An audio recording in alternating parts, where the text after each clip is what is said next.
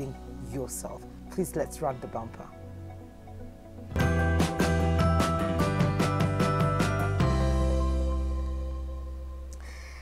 She is back. She is amazing. She is bubbly as ever. Jane, welcome to the show. Thank you, Mikali. Our soul healing coach. I know the way you're saying it sounds. No, we need it. I think we need it. As we heal other parts of ourselves, then we forget the soul. Yeah. And that we is need you. to. Yeah. Wow, today's conversation is Kiria. I am you waiting ready? for it. And let's get it started. It's you know? tied in with the quote of the day. We talk about forgiveness, and we're told to forgive and forget. Yeah. And according to the Bible, to now forgive 70 times 77, In a something close to that. 70 times 7 in a day. 7 in a day. In a day. Which technically every day you have to repeat that, you know? Okay, nearly caught me exaggerate kidogo 77, but you know, like it's a lot. And it's not easy. And the fact that it's highlighted that way, even in the Bible, then that means it's not something that comes easily to people, that we struggle with. Yeah. And today we're not talking about just forgiving everybody else in the world. We're talking about forgiving ourselves. Yes. And I think it's easy sometimes to look outward than look inward. Yeah. Because of what you're going to see inside, you know? Yeah. It's like looking at yourself in the mirror. And I think the last time we talked about looking at yourself in the mirror in a different dimension. Like, who are you? Who am I? Are you aware of who you are, you know? Yes. So, and I think a lot of things around how we treat other people, it's how we treat ourselves. Because our relationship with other people is an extension of who we are. Technically, we don't know it, but that's how we behave. Like, if I can't forgive myself, Mikali, why should I forgive you? If I don't love myself, how can I love you? I can't. If I'm not kind to myself, how can I be kind to you? So there's this quote by Jack. It says that compassion is compassion to others without compassion to self is incomplete, because it has to start inward and then it flows out. Yeah. You give what you have. You love your neighbor as yourself. You forgive others as you forgive yourself. You know, dear Lord, forgive me for my sins as I forgive other people. You know, yes, and that's the part that we're like. We don't like. I don't know. Like we've said that thing since we were kids. But is it in? No. We don't do it. I actually have never thought about it like that. Because it's we just recite it. Yeah. It's easy to ignore, not to process. And I think the last time we had this conversation, I said, whatever you don't deal, you don't heal. Yes. So we say it. We say things. We say, hi, I'm good. I'm fine. I'm kind, you know. Are you angry? No. I mean, we had a small chat about that. Are you angry? No, I'm not angry. I'm okay. You know, and so do you know how ridiculous you'd be walking around town and you bump into people, you know, they're like, hi, Mikali, how are you doing today? I'm upset. Okay. You know, I'm angry. And that's the reality, actually. That's what you should do, because it also gives people power also to be honest with you. And it's a way of teaching others that it's okay for you to be where you are. And there's this conversation that I was telling you. I went to a shop, and I was talking to the guy who owns the shop, and I walk into the shop and the guy's not there, and I find the assistant, and I'm asking her, she's talking to me, and I'm like, no, I'm not okay, I'm frustrated. And then she looks at me, and my husband was there. He looks at me as well, like, we are not going to have this conversation here now. And I sit down and tell her, I'm not okay, because when I came here, the person I was talking to on phone did not tell me they are not here. And I wish they had told me they are not here. I would have dealt with you. I would come prepared. Now I have to sit, reorganize my mind on how I'm going to have this conversation with you. And it was such a beautiful experience, because we ended up having a very one-on-one conversation with that lady. We took contacts. We are friends now. We are laughing about it, you know. So I think people want to see the real you. Okay. And I think because all of us, we are wearing masks, then we just have superficial relationship. We have superficial conversation. We have superficial families, you know. Where does it come from? What happened? Why is it okay or easier for us to just wear masks and move on and put layers and layers on top of what we're really feeling? I like that conversation. That's culture. That's where we're coming from. That's home. That's family. That is the African tradition. We don't have these conversations. And for a very long time, and looking back in the history and the journey that we've come, there's some conversations that are not, they're unheard of in a family, in an African family home. At least now with the modern families, we're accepting, like, conversation around sex, conversation about alcohol, conversation around boys and dating. You know, when you're it's normal when you get to teenage that you want to have this experience with a boy and a girl, dating, or probably it's boyfriend-girlfriend thing, you know. Would you even go and tell your mom, I have this boyfriend from home, you know, it's from school, and it's a conversation that you're not supposed to have. So technically, because they did not know how to handle us growing up, how we've been parenting. So how then are we able to speak the truth? There's always a consequence, you know? Yeah. And every time you get a negative feedback from telling the truth, you shut. It's like a way of building bricks and walls. If I tell you the truth, you hurt me, I build another wall. I go tell the next person they hurt me or they don't deal, build another wall. So we are a series of walls, and I think it comes from our culturing, and even our school setup. Like teachers, the only thing they used to know is beat. Yes. You make noise, beat. You know, so now at least we are discussing about children. Every time you see a strange behavior in a child, figure out where it's coming from. Probably it's an outlet, it's a coping mechanism for them. Probably they are really gifted in talking, nurture it, you know. But before it used to be like, you're making noise, punishment, noisemakers, clean the class, you know. Sometimes you answer the teacher ridiculously. Probably in your mind that was the best answer you could give. Yeah. But to the teachers, like, are you disrespecting me? And there's a backlash for it. So there's a way we have learned to survive, and that is by wearing masks. Because honesty comes at a price. But how many are willing to pay that price? What? How many are willing to lose that friend? How many are willing to lose that relationship with a family member? How many are willing to lose that job for being honest to the boss? Like, I would rather just find a way of surviving. I'll just be quiet over here. My corner doesn't look so bad, you know, instead of like facing up to our truths. And that is the same way we don't face what is happening inside us. Exactly. That we are always carrying burdens of things that happened to us, things that were done to us, things that we did to others, things that we forgot. And I think I like the way you're bringing it. Even there's what we did and also what we received. Yes. And I've also learned there's a lot of power around being a victim. Like, oh my God, you went through this. They're like, no, you guys don't shout at Mikali. She went through this and this and this like 10 years ago, and you're supposed to be comfortable with that because you went through that. There's a leverage that we give you, and there's a comfort and a support system that we give you because you are carrying a victim tag. And I mean, why would I want to trade the victim tags and it's opening doors for me? I don't know. Let me keep carrying it. You know, it's a good badge for me to open doors. Like, no, and I think sometimes we miss it. You know. Like if, for example, you went through a very, unfortunately, some experiences are really bad, like a grief or a loss, you know, and people will be like, don't say that. They lost a mom, you know. Don't say that. They lost a dad. Don't say that, you know. Yeah. They've gone through a hard time. And technically you feel shielded and you walk on eggshells. And for some, they know how to take advantage of that. It is opening doors. It is giving them credit. It is giving them passes, you know. And every time you experience that leverage or a positive gain from your experience and it's a bad experience, you prefer being a victim than dealing with it and moving to the next level. So if it's working for me, why should I leave it? No. But it will catch up with you at some point. It does.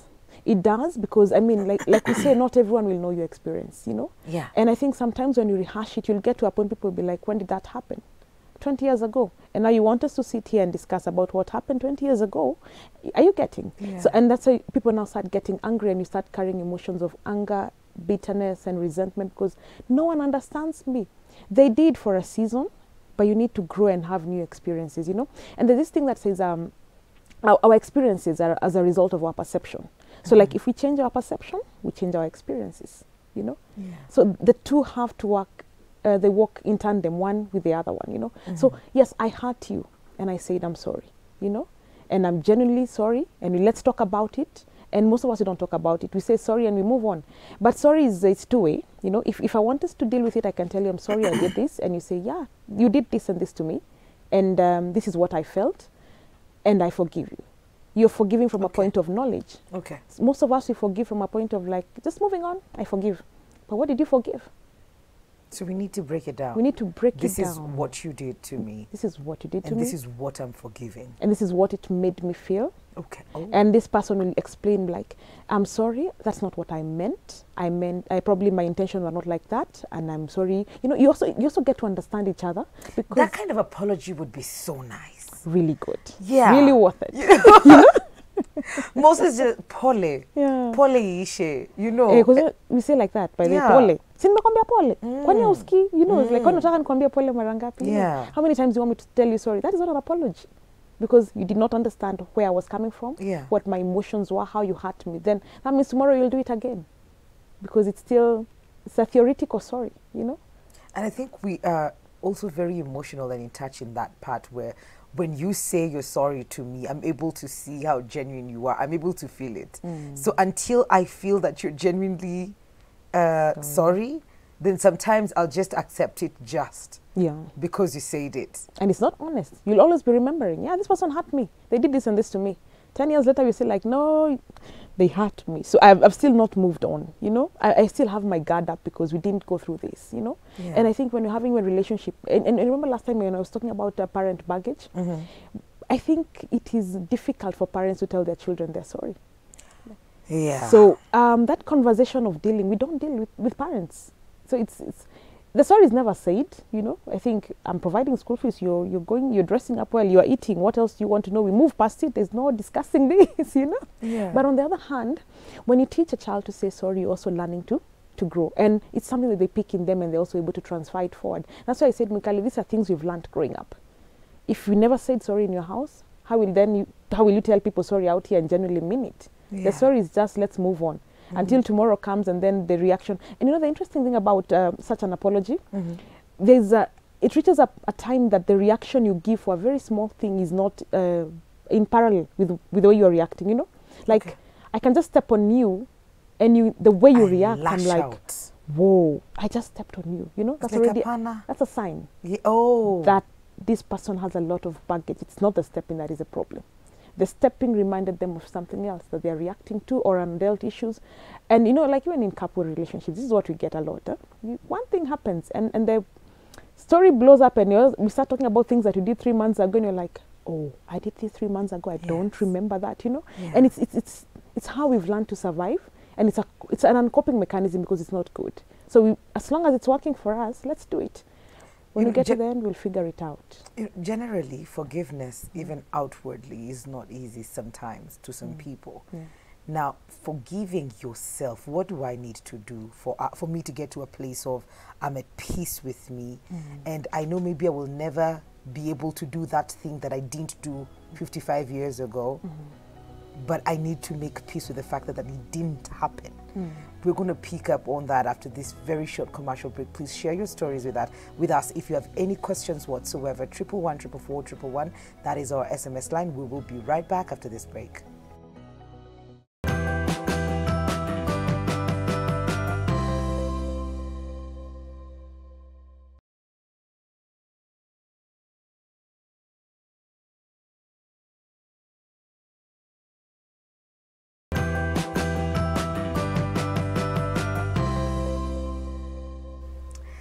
Welcome back to Full Circle with Mikali. We are talking about forgiveness and most importantly, forgiving yourself. And just before the break, I wanted to find out what are some of the symptoms of, you know, I am not forgiving, especially myself.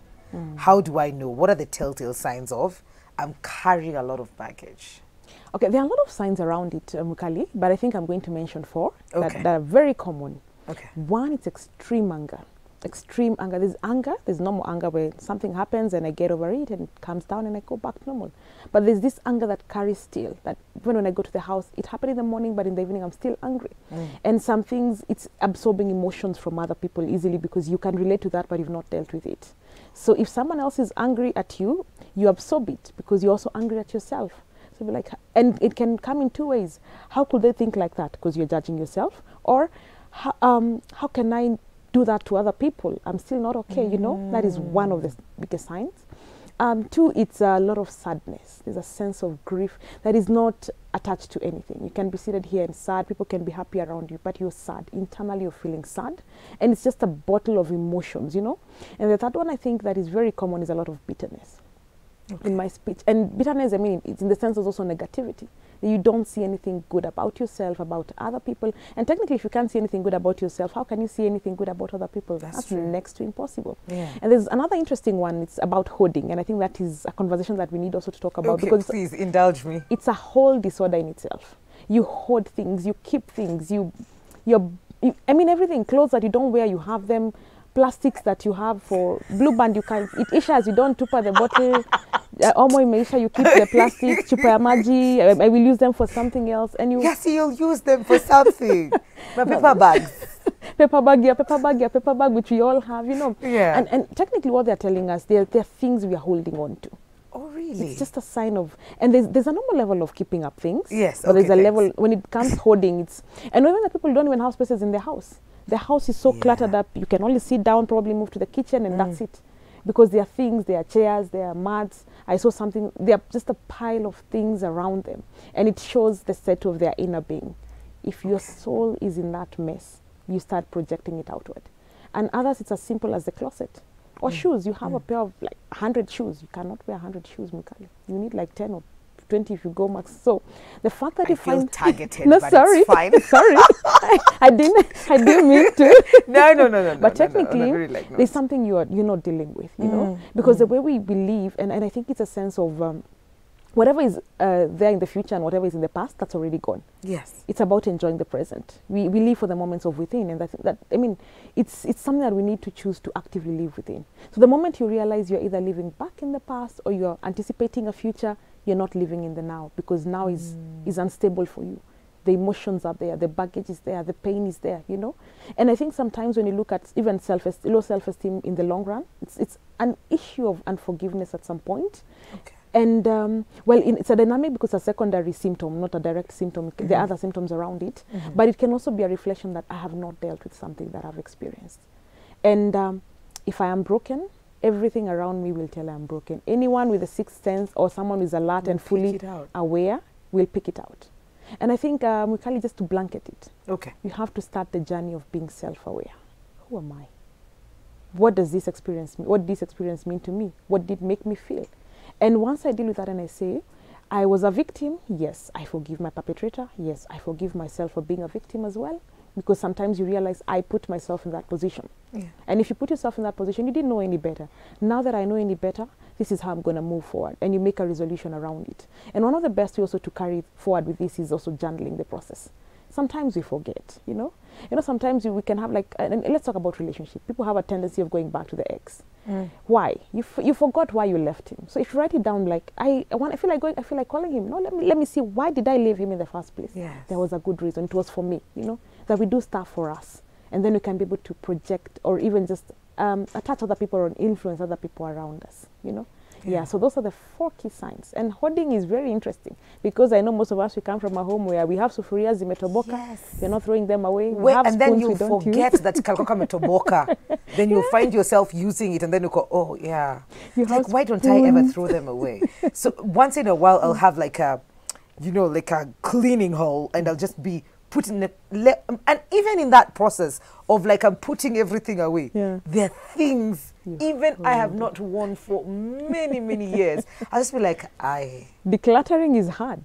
It is. They remind you of something or an experience or a situation, or when even you bought an expectation. I will fit into that dress one day because you squeezed into it once and it didn't work out, and you just like, imagine I'll go to the gym. You're still 5 years later, you never went, and you're still holding on to the dress. I know the beautiful thing is when you experience the journey of your life, one day you're here, one day you're here, one day you're here, like enjoy all seasons. You know? But sometimes you want to either live in the future of what you want to become. So yes, you're here, but your mind is not here. You're not present. You're in the, I want to buy a house. I want to buy a house. So even when you're living in a nice house that you can appreciate, or you're with friends that you can appreciate, you're with family that you can love, your mind is not there. You're not in the moment. You're focused on the future. And then there's now the other part that is stuck in the past, where a word was said and that's it. An experience came and your life was shattered and you're still there. And you find people in the 30s, they're like, there's one time I was a great man. You know that. They're still there. They are still great right now. But that experience is what they want to hold on to because it's familiar to them, or it's an experience they've had, and they're not willing to let go and enjoy now and the present. So when you're self-aware, there's a way you get to absorb your environment. Can you come and see the grass and you're like, this grass looks beautiful today. Oh my God, these flowers are blossoming, We don't do that. No. And we just move first. After maybe a week, we're like, because you never took time to just see it, appreciate it. You sit under the shadow and you say, let me experience this shadow, And sometimes just being in the present, you see things, you appreciate people, you see people. You can love genuinely. You can forgive genuinely. And you see the sense of the idea of being self-aware is that you're able to understand, I can also be in that circumstances. I mean, understanding that this person is a human being like me. So if they offend me, that means I can also offend them. It's human. And I think to err is human. That is something that we need to believe. And if I can forgive other people, if I can put myself in their shoes in a level of understanding, it will be easy to forgive and let go. anytime you take things personal, you feel it's an attack on yourself, there's something you have not dealt. Because I can come and tell you, Kali, today why did you wear a green dress? Then it takes you back to an experience with a green dress. So everything comes out like, how could she tell me I'm wearing a green dress? You know, like it's a green dress, but you're overreacting to something. And that technically puts you in a position where you're like, if you're fully aware of yourself, you'll be like, yes, this has taken me back to that place, but this is not it. This is a different experience, and I will make it different from the other time. Even how I respond to you matters a lot in that moment. Yes. But then I have to be self-aware, like you said. Yes. I have to be self-aware, and I know, in being self-aware, then I know what my triggers could be and spot them out and not react how I've reacted before in the past. Yes. And it also gives you a space also to build up on the self-care tips. Where you understand I'm taking care of myself first. I'm going to love myself in a way that I will be able to love you. And I think I like the Bible because it says, love your neighbor as you love yourself.